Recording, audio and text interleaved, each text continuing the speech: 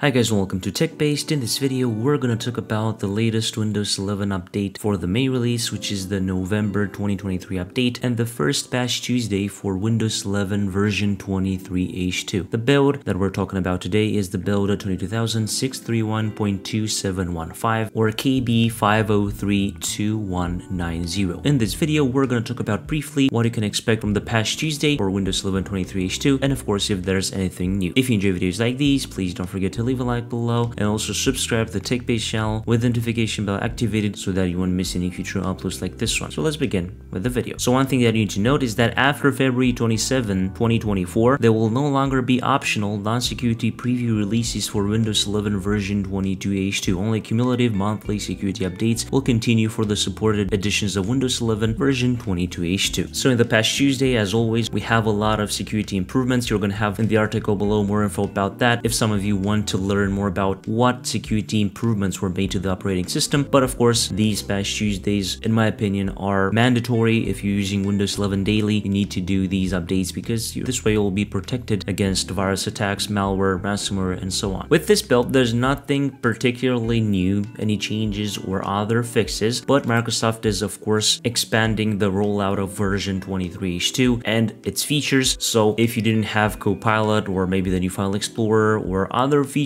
from the Windows 11 23H2 update, you should start noticing them. For example, on this machine, I have now Copilot, and I also have the new File Explorer, which is looking pretty good in my opinion. But of course, as I've said, make sure to get the latest updates as soon as they're available whenever you're doing updates, even on the May release, because this way you will get all the latest features whenever they're available. So I think that is pretty good. Of course, we also have the Windows 11 Service and Stack update, which ensures that our device can receive and install Microsoft updates. That is good. The build for that is 22631.2567. So as always, it's good that Microsoft is improving the Windows update section of Windows 11. We also have a few known issues in this update. For example, one of them being Windows devices using more than one monitor might experience issues with desktop icons moving unexpectedly between monitors or other icon alignment issues when attempting to use Copilot in Windows in preview. This is one of the known issues, but of course there are a few others, so you're going to be able to check them out on the official Microsoft blog post for this new update. So this is basically the Patch Tuesday update for the month of November, the November 2023 update. So if you want to see more info about this, you can check out the official Microsoft blog post. You're going to have that linked in the article below. If you enjoyed this video, please don't forget to leave a like below and also subscribe to the TechBased channel with the notification bell activated so that you won't miss any future uploads like this one. I was Emmanuel from TechBased. Until next time, have a nice day.